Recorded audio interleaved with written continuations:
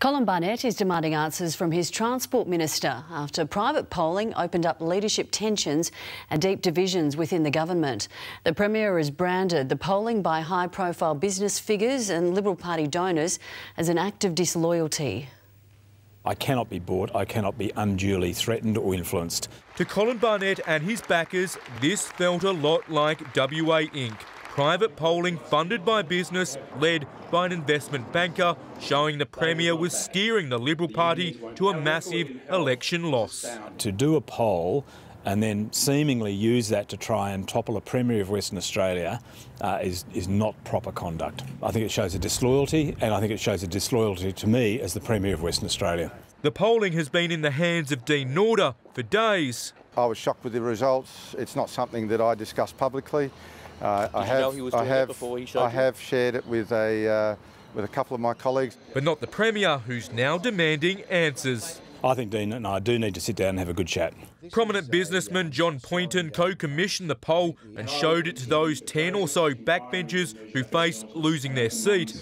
Get a shock, have a look. The public's really concerned. They're quite angry in some cases.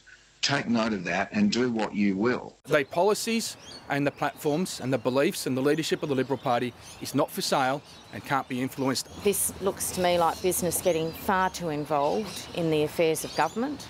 It is going to harm their preferred candidate.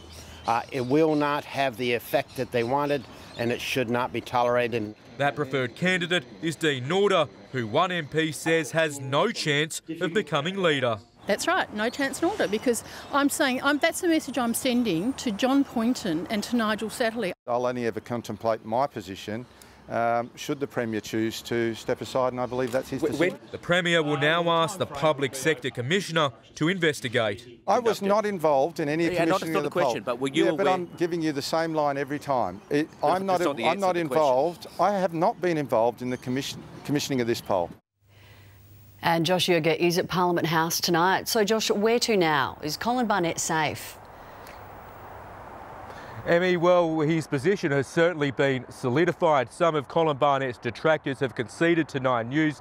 This has all but killed off the prospects of a leadership challenge, and the Premier's fate is now in his own hands. The same cannot be said for Dean Norder. Some senior Liberal ministers are urging Colin Barnett to sack his Transport Minister. One of his cabinet colleagues has described his behaviour as treacherous. In the past 24 hours, some of those ministers have told the Premier they no longer want to work with Dean Norder.